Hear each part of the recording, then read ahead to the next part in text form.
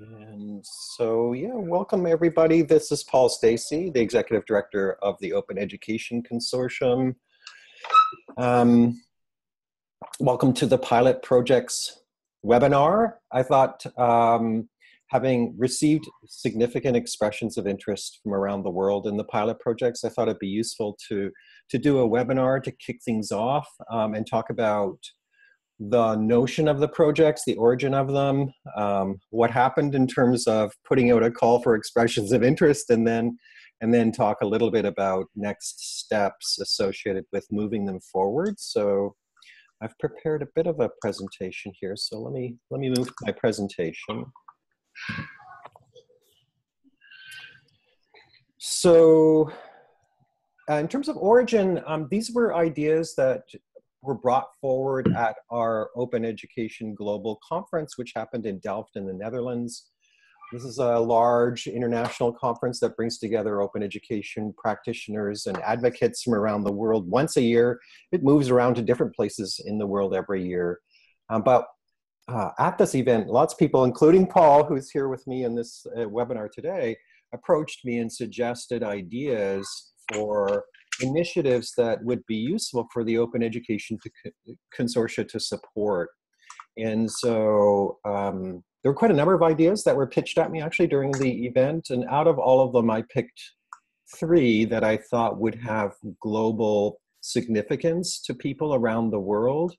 One was a fellowship exchange, and the basic idea for this one was brought forward by Tian Balawati, who's actually from the Indonesia Open University, but also is on the Open Education Consortia's board of directors. And the basic idea of this one is to really acknowledge that there's a lot of expertise that exists within the Open Education Consortium member base. We have 240 some odd members from 44 countries around the world. And all of them have significant expertise related to open education, but in different areas. And so the notion here is to see whether members would like to host other members and transfer knowledge from one to another so that that expertise gets built up across the entire organization. And the basic idea would be that there'd be some facility to enable the visiting person or people to actually work with the host and receive a certain amount of remuneration for providing work, but in exchange receive knowledge that they could take back to their home institution. So this is one idea for a fellowship, and I'll talk about the response to it in just a minute. Paul, who's with us here on the webinar, brought forward the idea of doing an open anatomical atlas, and I'll give Paul a chance to talk about this a little bit later. But basically the core idea is to have people around the world who are interested in and have a responsibility often for teaching anatomy and physiology to collaborate on the co-creation of an openly licensed anatomical atlas of high quality anatomy images. I think this is a really interesting idea, Paul. Thanks for bringing it forward. And I must say that of all of the pilot project ideas, the 3 that were brought forward, this one has generated the largest interest. And then the first image is already there. And the last one had to do with translation of open education resources. And of course, as you probably all know, a lot of open education resources now exist, but primarily in English. And so the idea to be explored here is how might we engage students in translating open education resources from one language to another, and or automation, because there's certainly one of the responses in terms of expressions of interest brought forward an actual tool that can be used to translate open education resources. So these were the 3 pilot project ideas. Here's the response. So 58 expressions of interest from 16 different countries. And one of the exciting things from my point of view was that when people expressed interest, they also brought forward various things that they could contribute to the project. Some of them have already been working on this for a while and have made some progress. And so it's fantastic to see a starting pool of existing resources that can help move these things forward. And then here you can see the breakdown of expressions of interest across the 3 projects: 19 from 8 countries for fellowship exchange, 36 from 12 countries for Open Anatomical Atlas, and 16 from 10 countries for OER translation. And so we put out the call for expressions of interest in June, and we kind of left it open until the end of July just to assess whether, there was interest. And I actually, that level of interest, this level of interest is actually good from my point of view. That's more than enough to kind of get things kickstarted. And I think for me, the critical piece then becomes, well, to what extent are people really seriously interested in working together? Because of course it takes time and energy and effort to collaborate with others across boundaries and countries to make progress on initiatives like this. But from an Open Education Consortium point of view, we decided to move forward and take some next steps. And so for each of the 3 pilot projects, I took the time to kind of aggregate all of the expressions of interest into one document and provide the names and locations and institutions that people are from in terms of where they work related to these pilot projects, and also offered up some suggestions for the kind of key planning questions that might need to be considered by all of the people who are interested to successfully move forward with the project.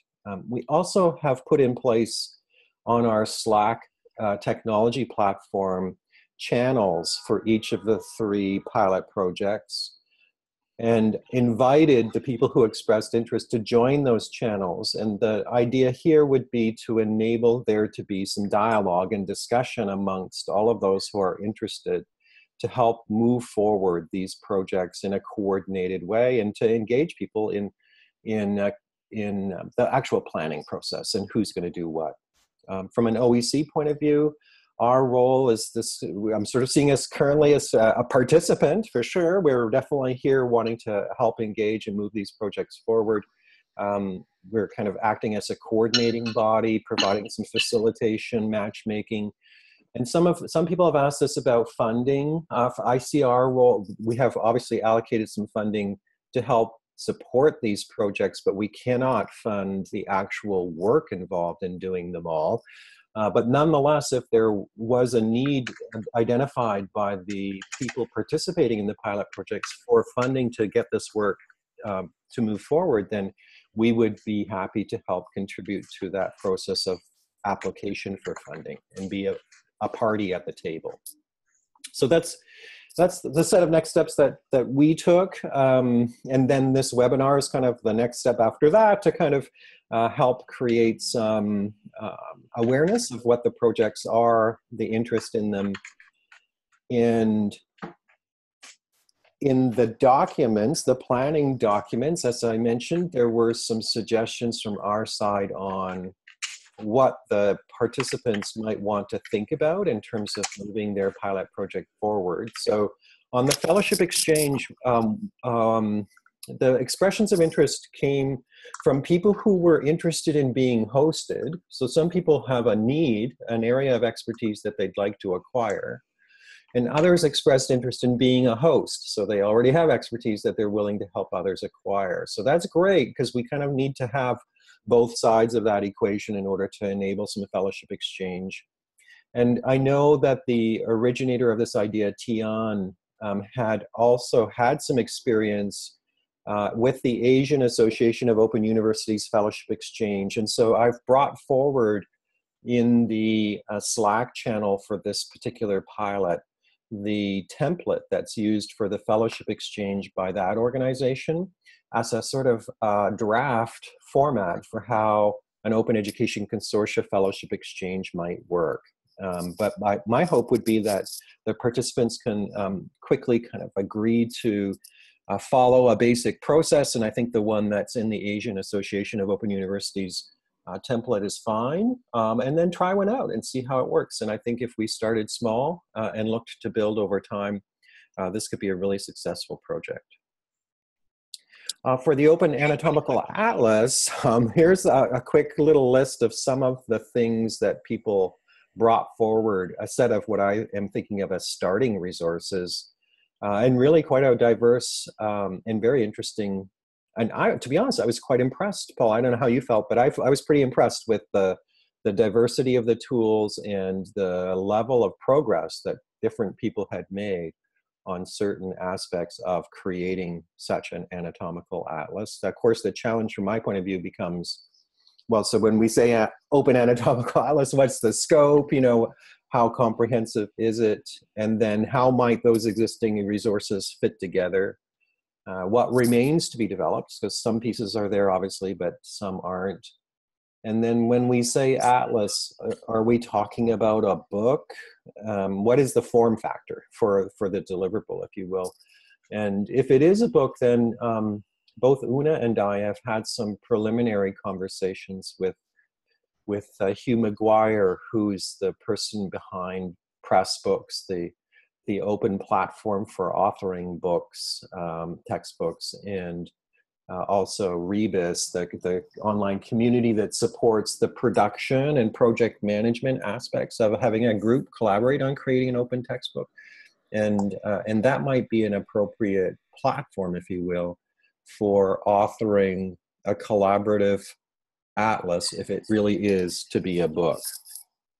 And then lastly, for the OER translation one of the things that was brought forward was that certainly one of the people, Tanis Morgan, has already established a collection of multilingual OER, so OER in different languages. And others, like Werner Westermann in Chile, are engaged currently in having open textbooks from OpenStax be translated from English into Spanish for his target audience. So there are already some efforts underway in this area of translation, and Davor brought forward his work on Translexy, which is a tool, a web-based tool that can automate the translation of education texts and documents. So it's good to see, again, some starting points for this particular initiative. In my view, this is kind of about supply and demand. By which I mean, if we're talking about translating open education resources, what is the demand side of the equation? You know, what OER needs to be translated? Who has a use case and a need for a particular body of open education resources that isn't in their language, but if it was in their language would be really useful? And so that often is the missing equation from a piece of the equation from my point of view. You know, there's lots of interest in supply, but not always an awareness of the demand side. So what OER needs to be translated and what language does it need to be translated into, I think are critical questions. And then what's the process for translation? I will say that of all the expressions of interest in this particular pilot project, the biggest area of interest seemed to be in having materials in Spanish, which I think is a good thing. It gives it sort of a focus. So that's kind of my quick, long sort of summary, short summary, I guess, but a kind of high-level summary of the three pilot projects and the expressions of interest, where we're at, sort of next steps going forward. Really, the next steps reside now in the participants themselves, and I wanted to say a couple of things. One is, it was great to get the level of interest that we got, but by no means do I think that that's all the people who are really interested. And so we've left the call for participants open, and if more people want to participate, they're welcome to. There's a post on the Open Education Consortia website talking about the pilot projects that just went up this week. That includes a link to the forum where people can continue to express interest in joining one or more of these.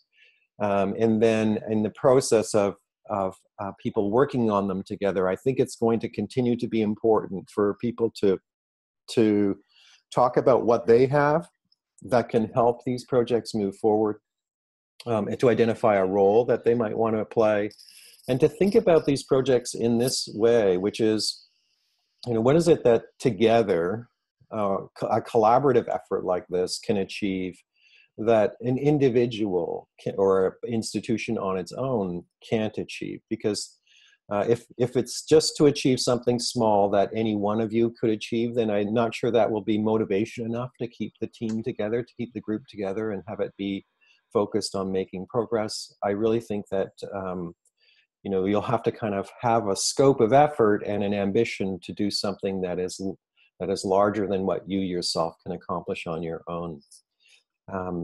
And with that, I'm going to stop talking actually and invite Paul and anyone else on this call who's here with us in person to talk about their interest. I know Paul's interest is in the Open Anatomical Atlas. Others may have an interest in other pilot projects, but I'd welcome now some discussion among those who are here on the webinar about these pilot projects, how they see themselves being involved, and what they'd like to see accomplished. So let me stop share and stop talking myself. And so Paul, why don't I invite you to speak first about the Open Anatomical Atlas, which I'm so excited that has generated such great interest. And I know you prepared some materials that you've posted in Slack. I saw that this morning. Thank you for that. I think that'll be really useful.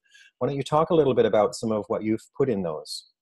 Thank you very much, Paul, and I'm delighted and honored that you gave this opportunity for this project.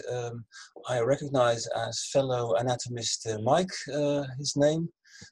Hi, so you can hear me, great. And I think the other people, I'm not sure whether people are interested in anatomy part or in other parts, or just general OEC. Everyone's interested in anatomy, Paul. Yes. Go ahead and talk about do you know anything about the people that have subscribed to, but that can't be here, that they say, okay, I like to participate, but I can't join in here? Yeah, some of the people have sent that, just in terms of it being not a good time for them. So I do think that the interest remains high, Paul, and I think that you know, part of what we're trying to do is kind of enable communication about it in different formats and different channels to kind of reach people as much as we can. Fantastic. Yeah, it's always difficult to, you must point a moment. So let me please, thank you very much for giving me the opportunity. I made a little presentation, so I'll be free to share my screen if you don't mind. Sure, go ahead. Now I must have a look where oh, a beautiful water shot. Yes, that's Croatia. Mm-hmm. Now I hope it's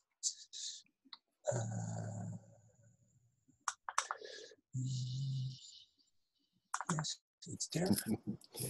I always like hearing people think out loud. There we go. Good. Okay. Why am I seeing only half the screen? Why is it going there? Can I move this to the side to make it? Yeah, that's great. Okay, so thank you. So I actually I'm already busy with this for a couple of years with this idea. It came up years ago, and I already did a couple of starting initiatives for it. And so the ideas that I like to share is first, why do we need it? Then how could we reach it, and what kind of things are already there? You already showed some of them. So the plan is actually to create an open anatomical atlas with quality controlled illustrations, but with an open Creative Commons license. And why do I think we need it? Well, you already said it, they are key for anatomical learning and teaching. It's a basic discipline for all medical sciences. And teaching anatomy, well, you really can describe it. You can say it goes left, it goes right, it goes up, goes down, it's large, it's small, it's gray, it's green, but you need to see it. So seeing is everything. And then you can say, okay, but there's a wealth, go to the web, there's a wealth of anatomical images, but the problem is the images that are there are nearly all copyrighted.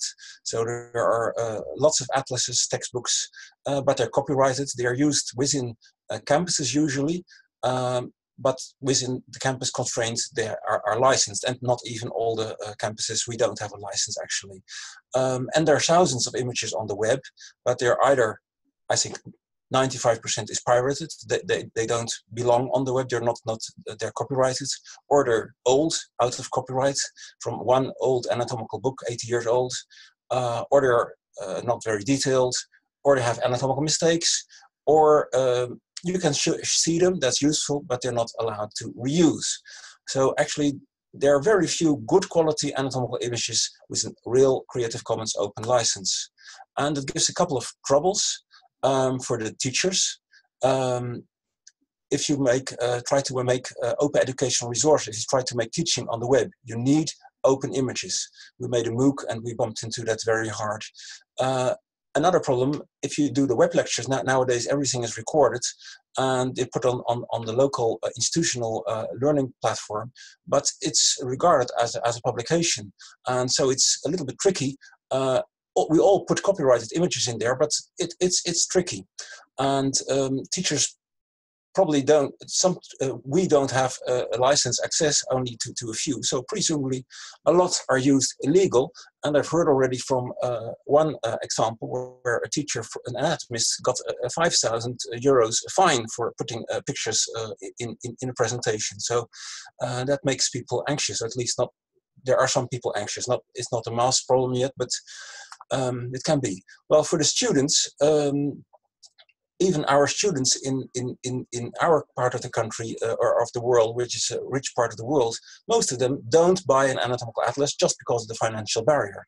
And in less wealthy countries, it's even a bigger problem. If you look to Wikipedia, has great, lots of anatomical topics, but the imagery is still poor. It's mostly these black and white pen drawings from this one anatomy book from 1918 that's copyright has expired. You probably know the Gray's Anatomy video series, film series. It's called after this this main basic book of anatomy. It's the basic of all anatomists. So, and students, they don't use atlases, just search online.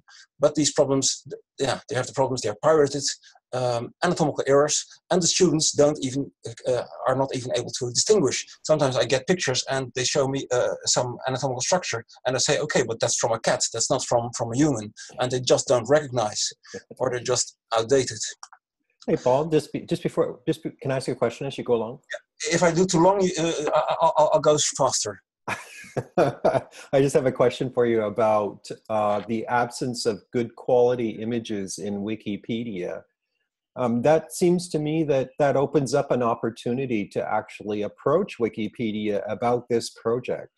Sure. I mean, as you know, the Wikipedia does other initiatives in areas where they're lacking good imagery. So the Wikipedia loves monuments, for example, being an example of a project where they sought images from really anyone who would help provide good pictures of significant monuments and historical buildings and statues and so on of interest to supplement what's in the Wikipedia article.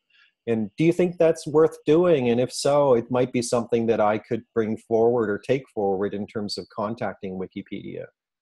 It's absolutely a great opportunity to investigate it. The only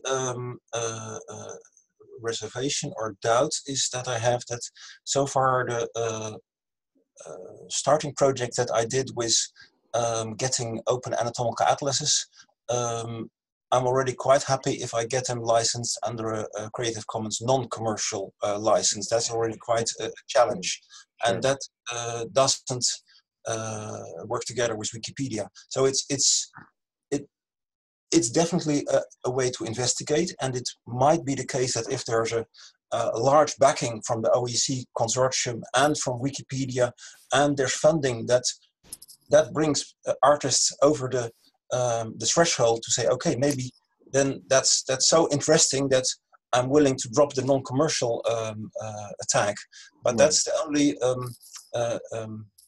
question mark in my head. Okay, interesting. Yeah, and I see Mike has posted a link to the wiki project for anatomy that has already been done. So interesting. Thanks, Mike.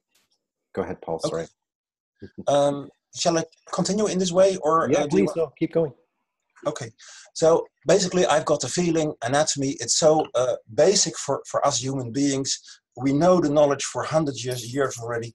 It's I'm frustrated by the fact that we still have to pay and don't have good access to images. It should be, anatomy should be open in my opinion. So what should there be in the atlas? Well, there's a listing of things that you can think of and that were mentioned in the talks in the mails before by several people. So it's, first of all, I thought of drawings. Then you've got the section photos and videos, microscopy slides, radiological images, 3D anatomical models, surgical operation photos and videos, animations, etc. Well, I think everything is needed. But I also think, let's see where the hardest need is and what's most frequently used. And let's not repeat things that are already there. So if we look at the section photos, I saw this Blue Link collection indeed. That looks very nice. So it's still a little bit difficult accessible, I think, but it's great. The same thing is for the microscopy slides. And for the radiological images, there's already a real fantastic website that has everything that you want, Creative Commons licenses, a huge user group and contribution group, Radiopedia. So I think all these things are good and useful, but I think we should add to things that are there and not try to redo them again. Right. Actually, my experience as a teacher is that the artists created drawings, which are, might seem old-fashioned, just simple colored drawings, but they are the ones that are most used, just simply used. People search the image on the web, and people just want to know what the structure is. And I don't know, I only know one little collection, but not a comprehensive, big, open Creative Commons collection. And I think they have an advantage to these other things, that they add a didactic factor, so they can stress and clarify things by removing unnecessary detail, highlighting, putting things you really need that in teaching. And another advantage is they have little technical requirements, so you can in all parts of the world you can put them on the mobile phone. They are you can put them in paper. They can be distributed and used widely. So I also investigated a little bit. It's not by far not complete, this investigation. It's work in progress. There are a couple of dozens of sites that I investigated for materials that it has. Here's the URL.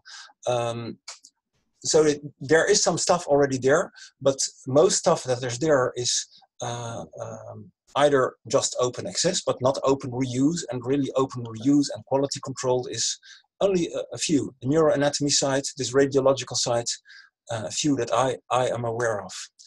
So my thing that I think is needed most, but people might disagree.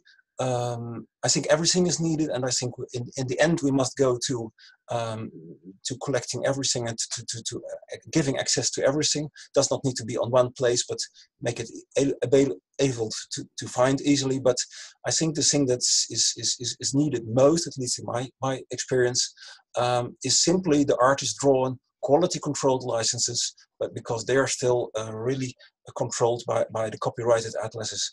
And it's not a thing that you can build in your own. So if you say it's not for small projects, well, I counted the number of images in the atlases. It's approximately 1,000 per atlas. An atlas image takes $1,000 to $2,000 to make. So you're counting $2 million to create such a thing. So it's not a thing that one department can do or one person can do. So how could it be done? Well, this is my idea of how it could be done. This is just a concept. My idea is take a little group of medical artists that you can start to work with, anatomists of dozens of institutions, give these artists access to the section labs, because I think one of the comments that I got from a great anatomist, he said, we're all copying the same images with the same errors, and really original images, that's the only thing that's high quality. Funding, I think that can be also from the institutions or try to find funding, but if we have such a thing as the Open Education Consortium behind it, that might definitely help, and the kind of coordination.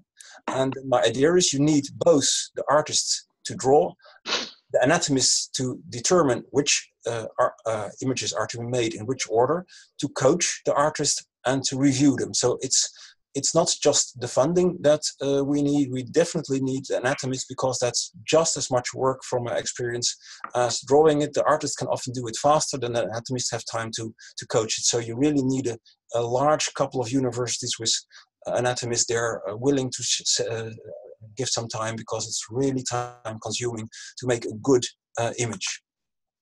And then in the planning, so you need first of all a list of images. We're going to create these ones, contributing institutions, funding, a curation, a platform, and which ones can you collaborate? Well, list of images to create.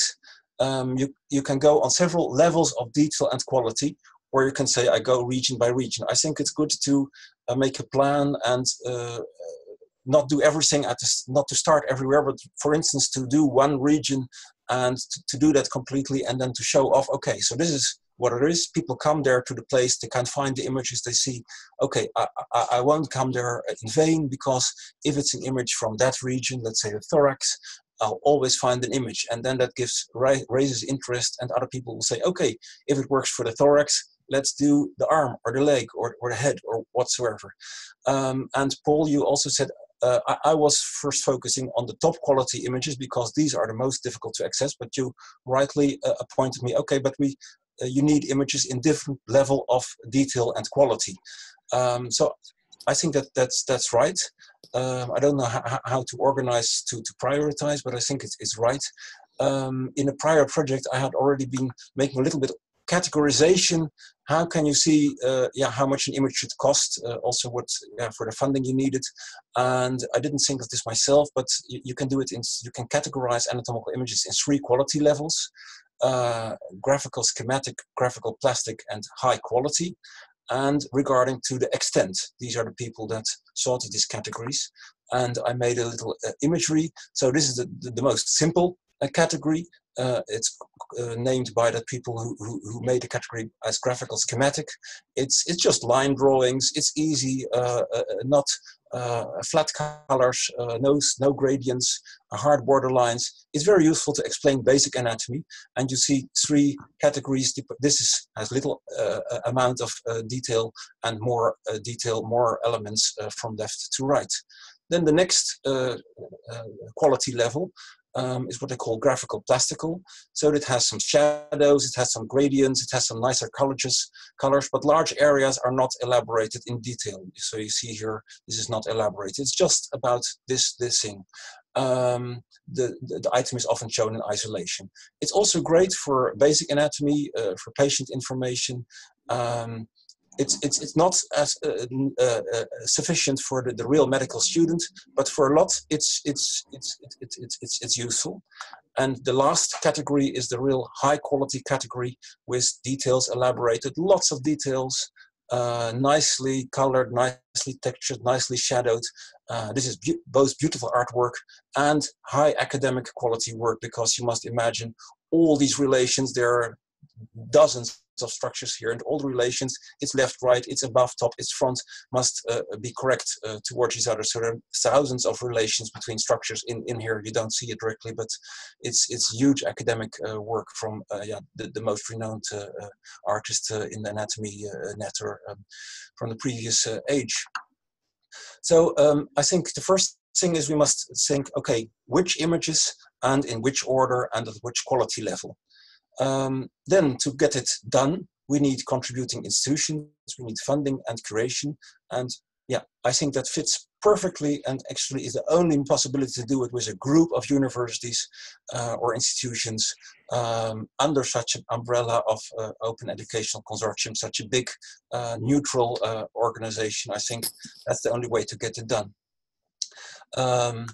Then a platform to publish. A book might be a good idea. Actually, I also think you must do it on the web. We already, I would like to introduce a platform that actually we developed by Dutch anatomists, Dutch and Flemish anatomists.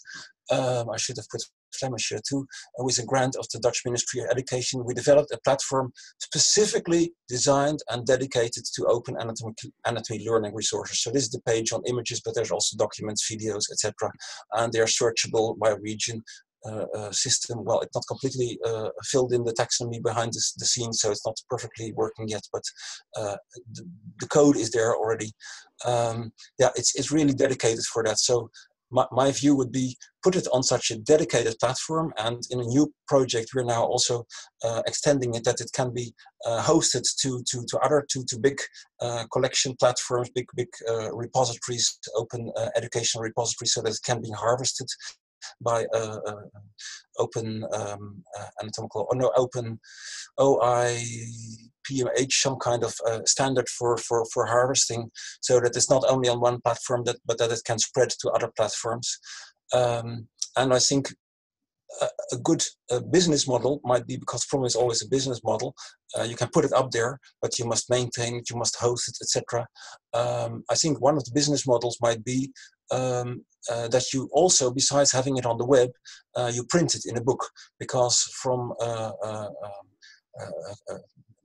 presentations that I saw and research that I saw, I learned that students, they like it online, but 40 to 60% of the students, they also would like, if possible, to have a printed version, especially if that's not as expensive as the present day atlases. So even if it's free to take there, if you can get a nice printed version that you can take along to your dissection room or write in, I think there's a need for that, and that might also offer a way of funding.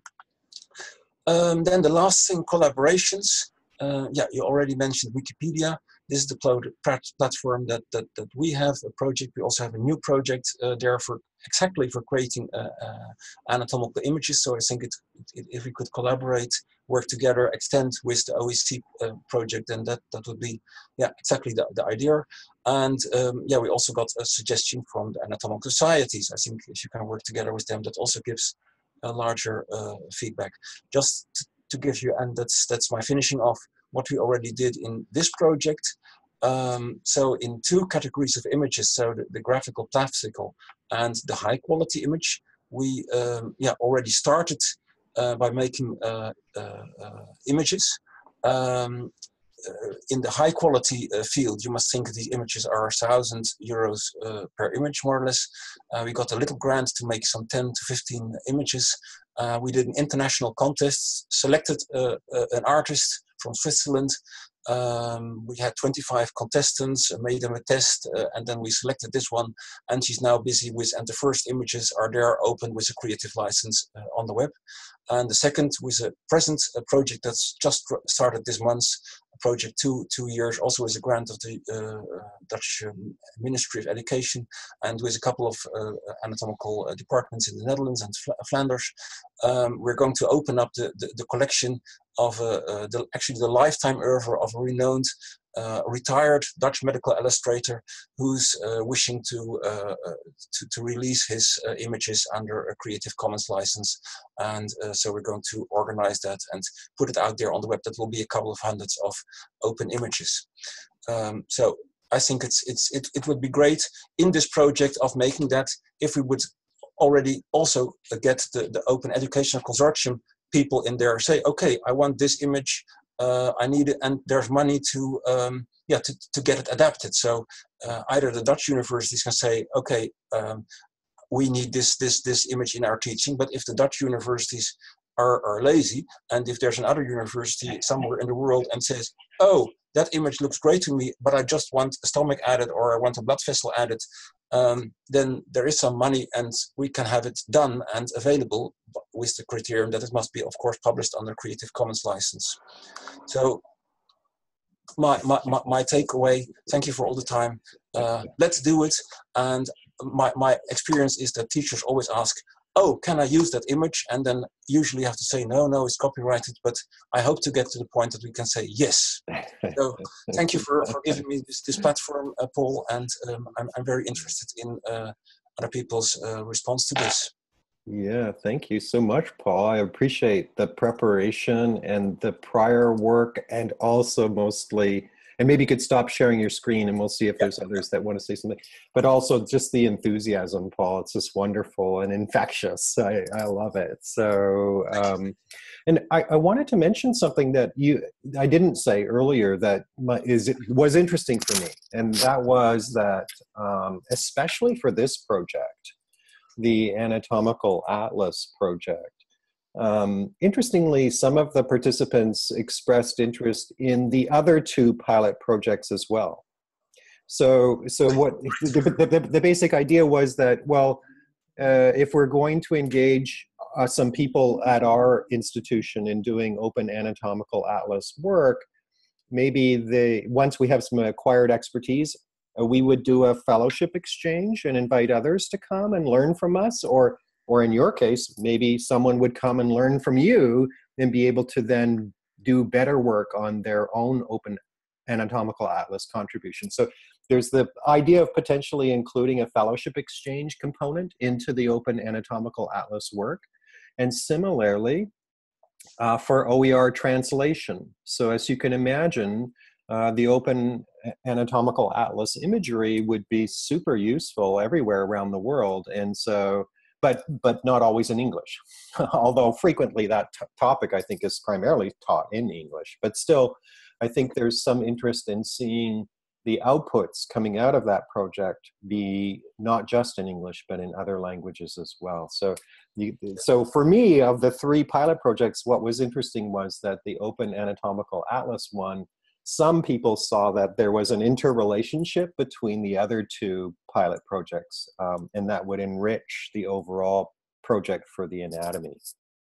What I just missed in your talk, this hosting thing, who is going to pay for that if somebody from place A goes to place B? Well, so I should say that the pilot project is exactly intended to solve that question. Exactly how would it work? Rather than predefine an approach ourselves, what we thought we would do is say, who's interested in a fellowship exchange? And now that we have people that are interested, let's work together to define a model for how that would work. The template that I shared from the Open Asian universities, their model is roughly like this.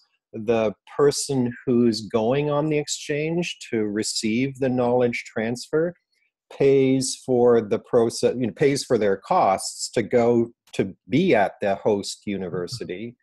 But the host university pays them a stipend associated with the time that they invest in doing work at that university. So you could imagine it almost like a small amount of money being paid to someone temporarily to be working for you on your project. So there's a little bit of money on both sides, but clearly the person receiving the knowledge bears the primary costs of actually traveling, living, and eating and being in a different country for a period of time. And the period of time also is something that can vary. How long should it be? How long would it take?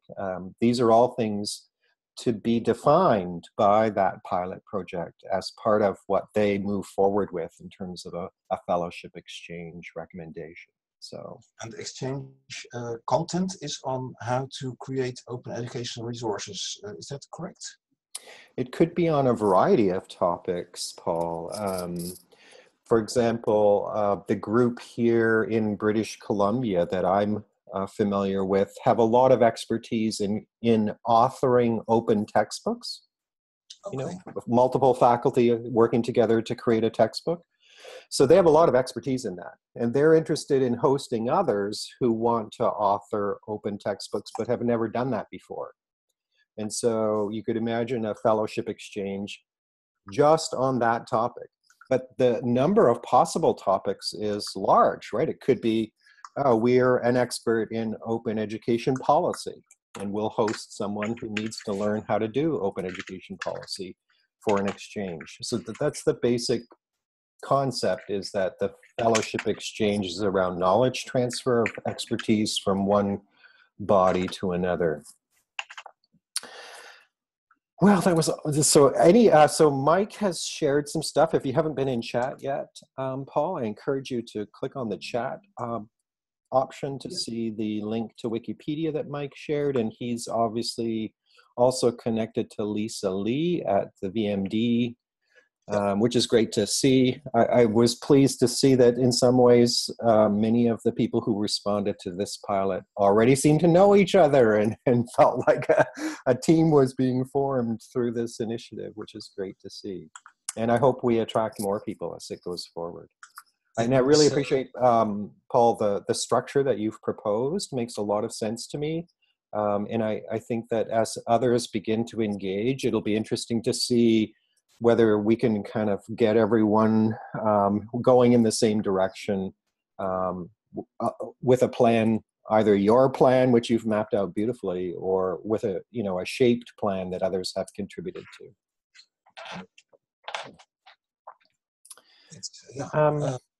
I'm just wondering whether there are any other comments or questions from the other participants here. So Mike is wondering whether anyone is attending IFAA 2019 in London. I won't be, but maybe you are, Paul? I will probably, there's chances that I will be there, yeah. Okay. Yeah, I was invited to submit a symposium proposal on social media use in anatomy education, so we'll see where that goes. I think those are due at the end of the year in December. Yeah. Okay. We'll see. Great. Good. Hi, Mike. What do you think of the things I suggested? Yeah, so I'm most interested in the atlas, and I see the need. I think it fills a gap, and I'm just interested in how someone like me, I'm an assistant professor at a medical campus. So when I saw the anatomy atlas, I thought it was only of cadaveric photos. And so I have tons of line drawings that I make in Adobe Illustrator that are on this end of the spectrum. That's the simplified schematic. Mm-hmm. So I would be happy to share some of those and kind of see how they could be a contribution, because for me, I think I'm the type of participant that does not have the saying in America, the bandwidth to jump on and contribute to this project in a big way. But if I have materials that I can contribute, that I own, that I created, that's where my interest lies. So that's why I'm here. I want to kind of see if that works, what that looks like. That's great, Mike. Thanks. I think all anatomists, nearly all anatomists, don't have that bandwidth. We're all, in fact, small people in our own department with, as usual, anatomy departments have little funds, very little funds. But I think by collaborating, the thing that we can offer is our knowledge. And if we could attract some funding for artists, then and we can dedicate some time to coach and review the images, then that knowledge is the vital thing. And I think all our small anatomy teachers, but if you have lots of them, you can come far. Thanks a lot, Paul. And I see, I'm just looking at the list of participants, and I see Werner Westerman is here, and I don't know, Werner, if you have your microphone working, but if you do, I welcome you saying some words about your interest, which was primarily in the other two pilot projects, not this one. So Werner, if you are able to speak, I encourage you to share with us some of the work you're doing around OER translation and or your interest in the fellowship exchange. So just see if you're able to. I don't see, it doesn't look like he has his microphone on. So. Yeah, exactly. I don't think he's listening. Okay. Thanks, Marcel. Just was trying. Yeah. He's there. He's there. He's part of the webinar, but not able to speak, I think, is what's happening. Exactly. All right, well, any last remarks from anyone? I'm delighted to see the high level of interest in the anatomy one, but I think the other ones have merit as well, and I really hope all three move forward. I think we're there at the table wanting to help, but it'll take collective effort. Mm-hmm. Oh, that'd be great, Mike. If you drop some schematic examples into the Slack channel, I think that will be fantastic. And when you do that, if you could say something that encourages others to share things that they might already have, I think that'd be really great, because my sense of things, because I've heard email from different people as well, is that there are lots of other people like you who've seen this need and started to create something on their own, but no one else knows about it other than them. They use it for their own teaching, but not in association with others. And so I think the larger the collection of resources we can amass, the better things will be. Thank you so much. I have a comment. This is Una Daly from CCCOER. And I wonder if there might be an opportunity to involve students at medical schools. And I know, of course, they're extremely busy folks as well. But I know, having had the opportunity to visit the University of California, Irvine's medical school, they do some very interesting projects with their students. They, a lot of them involve social media, putting together resources that are initially, they're projects that eventually are shared with the community. And there's prizes awarded on an annual basis for the best student project related to medical knowledge. And so I wonder if there might be an opportunity to bring students in as well, who, medical students who have the anatomical knowledge, who could participate as well. It's a great suggestion. And I'll let Paul and Mike respond to that. Maybe Mike wants to respond first. I actually, my kids have joined me in the room here. Could you just repeat the comment? Sorry, I missed that. No worries at all. Thank you. I was wondering if there's an opportunity here to involve medical students. Okay, yeah. I know that a number of medical schools here in the U.S., particularly, I've had the opportunity to visit UC Irvine Medical School, and their students do annual projects around medical knowledge, which are then shared out into the community. This seems like an area that they might be interested in. And of course, UC Irvine is one of our members. Yeah, I mean, we have mentored scholarly activity projects that are capstone projects for University of Colorado. Those take more than a year typically, and they're not always education based. But so I don't know exactly what that would look like for medical students, but typically there's a small percentage of students that are really interested in contributing their knowledge. And I have a paper out recently on how medical students have contributed to a wiki, an online wiki. And basically what they did the most is they put their anatomy illustration and study resources on the wiki. So that was an example of that. I think kind of sounds like what you're saying, Una, right, where they would kind of share their knowledge projects. So. And I guess, at UC Irvine, sometimes it's a cross-discipline. So it's medical students working with students in the computer science department to produce apps, medical apps that can be used. But here, in this particular case, it might be working with the art department. I see opportunities where students could be involved in this kind of stuff. And obviously then these medical students can benefit from this and share it within their system. So sometimes they have a little more time and passion to do this kind of work. Right, they have the bandwidth. The bandwidth, well. I think there are some students who are very talented. We did a contest also, and we got one student had beautiful images that he made. But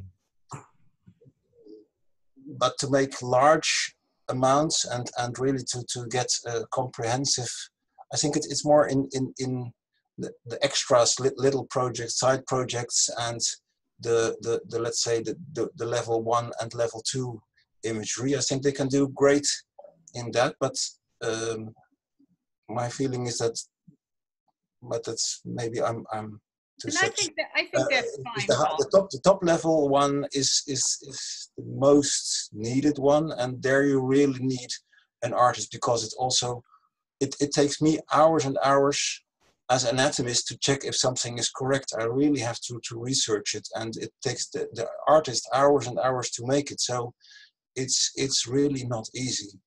Mm-hmm.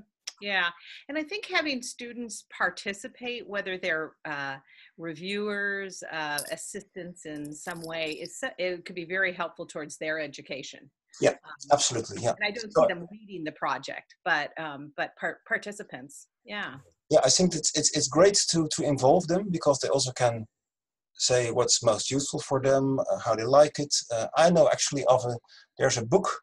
A medical book written by students in 2 years, just taking all the lecture notes together and drawing all kinds of doctors together with it. So I think they can be very useful. But maybe, yeah, but for certain yes. departments. Yeah.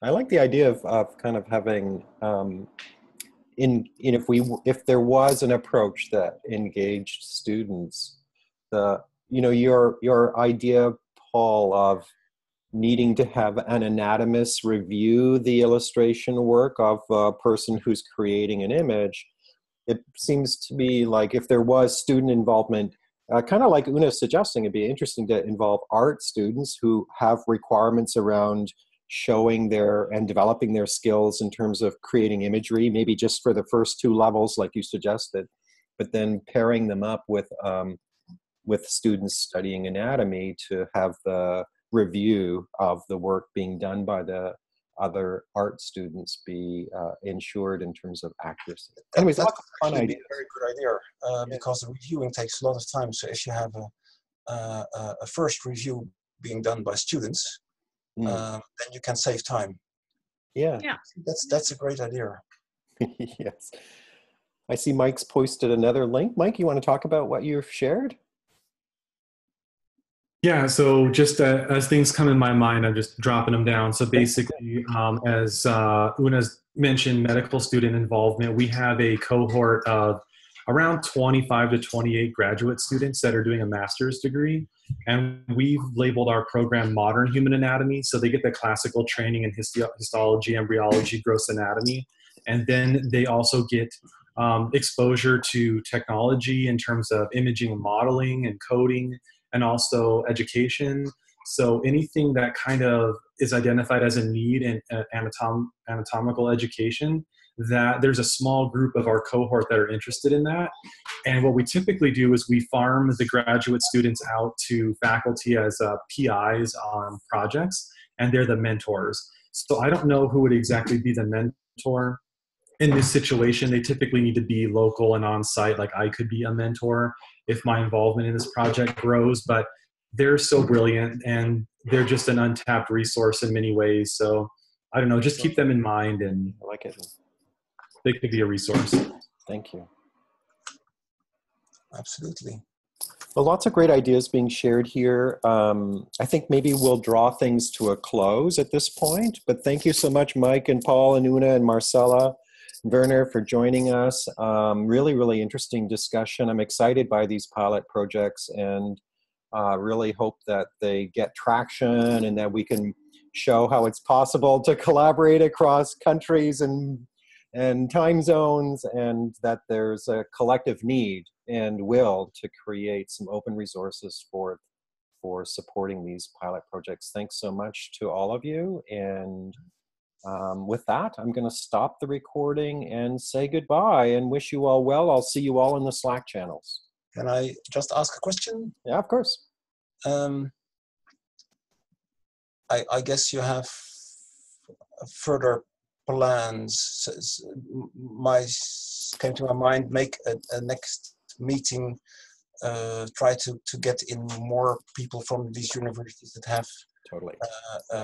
Expressed interest and try to make a real agreement. Okay, what are we going to do? Really get started. But I guess you have experience on what's the best way to do that. But my fingers are You're ready to go.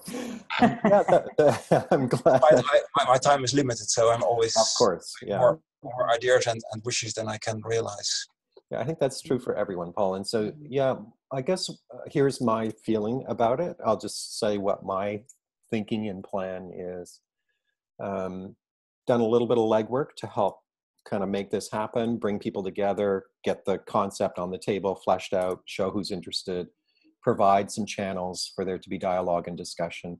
I'd love to see some dialogue and discussion happen in those channels, because that doesn't take a lot of effort, but it shows that there's commitment and interest and motivation to proceed. And a significant piece from my point of view is that that dialogue and discussion be focused on a plan. What is the plan? What is it we're going to try to do together? And let's come up with something that scopes that out and defines it in a way that everyone agrees. I think that at some point, Paul, I think there's a need for virtual meeting among participants for each pilot separately to kind of move forward with those. And so, but rather than me schedule them all, I'm looking for the desire to come from the participants. I'm here to help make it happen, and I'll play a lead role in supporting it.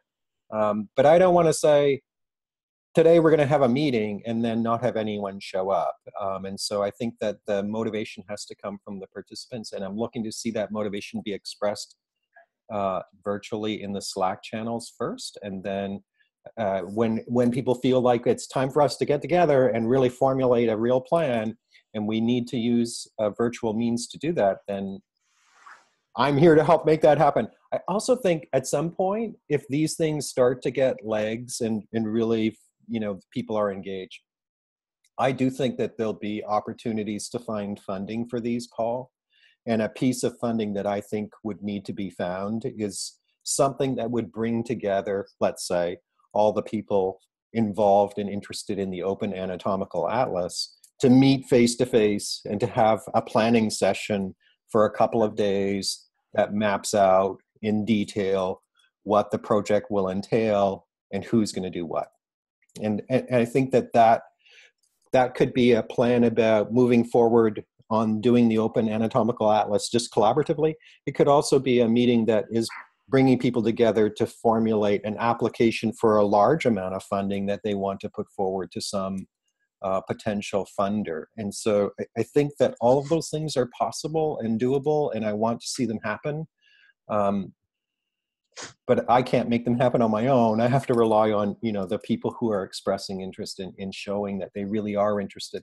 For me, the hard part, Paul, is about breaking people out of the silo of their own little initiative, right? Everyone's got their own little thing going within their own institution that has been able to make a certain amount of progress. But I really think that your idea, for example, is a big idea that cannot be accomplished in that way. And so I'm looking for people to acknowledge that and to say, well, I really buy into the big idea, and I am going to actually provide some bandwidth in contribution toward it. And then we will try to amplify that and bring more and more people on and bring some momentum forward and help make it happen. Maybe Mike mentioned the IFAA, that's the International Federation of Association of Anatomists. That's the overarching organization of anatomical associations, and it will be in London in 2019. It's hosted by the Imperial College. I'm connected to the person who, or I know, I spoke to the person who did that. Mike, would it be a good idea if we would, as you mentioned, a face-to-face meeting to try to make aside an extra day before or a pre or a post conference to invite people to have a meeting there? That's a great idea. Good idea, yeah. Yeah, let's propose that in the Slack channel. Yeah, maybe I think if we because there's also some time because everybody's busy. I know time flies, so that's there's still some time till that to set it up. Then I say it would be great if we have with a couple of anatomists that we propose that to the organization so that it can be a side-by-side meeting. Would you be willing to share in that, Mike? Such an initiative to organize such an extra meeting? Yeah, I mean, it all depends on whether or not my proposal gets accepted. Yeah. It's not the type of conference that I'll just be there anyway. I would only go. So I don't think we'll know until the spring, unfortunately. Yeah, we also could do the AACA. I've got, actually, I'm talking with the anatomists from the AACA each 2 weeks on a video conference. So we might also try to join in there. That's easier for the American people. Now, I will say what is most easiest for this American anatomist is the AAA meeting in April in Orlando, Florida. So I will be there, and I could represent the project there and get to talking on the forum for the AAA, American Association of Anatomists, and yeah. That's possible. I always have the impression that the AAA is more, the AAA is more research based, and the AACA is more education oriented. So AAA has an education journal though that has pretty good impact factor. So that might be a perception that should change or could change, but yeah, it's there. Yeah, but so that's fine if we do that. I don't have that connections with the AAA. Actually, I'm a member, but yeah. So yeah, we could maybe could do different things in conjoint. Both the IFAA, which is in Europe, and AAA in America or so. So then you have different continents, because it's always in the European conferences, the European people come more, and in the American conferences, logically, the American people come more because of the cost of traveling. That makes a lot of sense to me, Paul. I mean, I think that when there are opportunities like those convenings, it seems appropriate if there are participants in this initiative that could, kind of talk about what they're doing, what this initiative is all about, and attract others who are interested. That would be fantastic. And I think that there's sort of, in my view, there's sort of those opportunities to kind of promote this work is one strand of thing, but then the other strand of thing is really around the people who are part of the project meeting to formulate a plan and determine the go forward process that everyone will want to engage in. And so those are kind of two slightly different activities. One is promotion and trying to attract more people, and another is the group itself meeting to kind of plan and go after funding and so on. Mm-hmm. Yeah. Actually, I won't be able to take the lead in April because that's just my most peak period. Sure. So when is IFAA? What's the date for it? That's a good question. Do you know that, Mike? Isn't it in middle of the year or so? The date for IFAA is August 9, something like that. August 9, 10, 11. Yeah, so that's nearly a year still. Okay, well, hopefully we'll make some progress before then. You're active in the AAA, Mike, I understand? Yeah, AAA, yeah. That will be in April. Yeah. I think it's good to that it stays a multi-continent initiative. So the American associations are indeed worldwide, but I think it's good to have both sides of the pond involved. Yes. Sure. So I don't know completely how. Yeah, it's best to have people at one moment together and then to start off. Yeah, agreed. Yeah, I don't know which one would be the best. Then I know which is best for me, but not which one is for general for people. We might post that in the Slack channel maybe. Yeah, I encourage you to do that. I think that's the kind of thing, Paul, that I am imagining being put forward in the Slack channel, and there being some dialogue and discussion, and maybe both happen, right? But with slightly different people, and I think that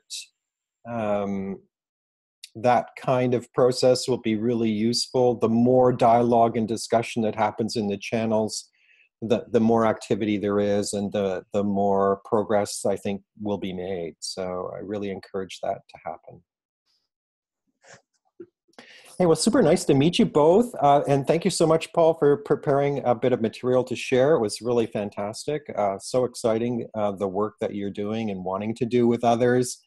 And I'm really pleased to have Open Education Consortia also here helping to make it happen.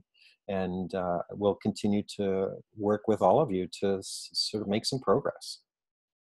Thank you very much from my side for giving us the trust to make it a pilot project. And I think anatomists are very, very busy, so you can be busy with weeks not responding, but that doesn't mean that it's off the radar, and it's a long-term goal that I definitely know there will be a need for. I agree. Thank you. Yeah. Well, thank you all. I'll say goodbye until next time, and I'll see you in the Slack channels. Thank you, guys. Bye-bye. Bye-bye.